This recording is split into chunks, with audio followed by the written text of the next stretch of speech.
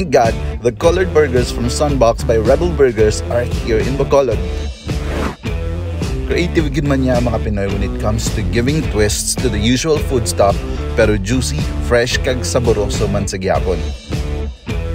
This is one of our many episodes of #SupportLocal featuring small businesses, so give us some love by commenting on this post and sharing this to your friends.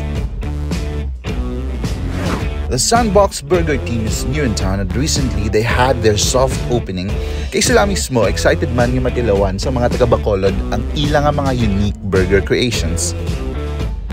Ang ilang space nga sa second level sa Circle K building Circumferential Road, hindi pa gid mo nakadako. But for now, siguro it can fit a maximum of 10 people with social distancing considered.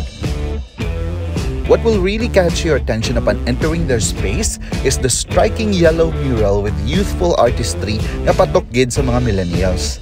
Eye-catching gid ang mga bright-colored characters sa wall. So while waiting for your burgers, take that selfie na and upload the Instagrammable shots in your social media. Nga mas try gid bala ang SandBucks by Rebel Burgers? Well, una, it's not always that you can find burgers na may out-of-the-box and adventurous concept. Kami personally, nalingaw gid kami as we fill our tables with colorful burgers in different flavors that fit our mood and personalities. You know, simple things that steal you away from the ordinary kay nagabanami pagid sa imo nga dining experience. Any of their burgers won't disappoint. But for starters, we recommend their Red Bun Anarchy Burger and their overflowingly cheesy Che Guevara.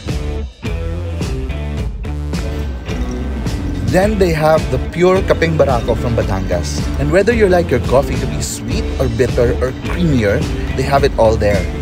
Their Dalmi caramel coffee is really good and their classic brewed coffee will surely keep you up all day. They have other coffee flavors which are named after the Netflix hit series Startup. And if you happen to watch that series too, just go, you will have a great time chatting with the owners of SandBucks who are just there in the shop most of the time. Truly, hands-on gid sila sa ila business. Located ang SandBucks by Rebel Burgers sa second level sang Circle K building, corner Alijis-Circumferential Road, Bacolod City. Open sila at 11 a.m. to 7 p.m. daily except lang gid on Tuesdays. They are also delivering their burgers within Bacolod City and all you need to do to make it happen is message them on their Facebook page. Nalipagi kami as we see these small businesses popping up everywhere here in Bacolod because they open opportunities and jobs during these difficult times of the pandemic.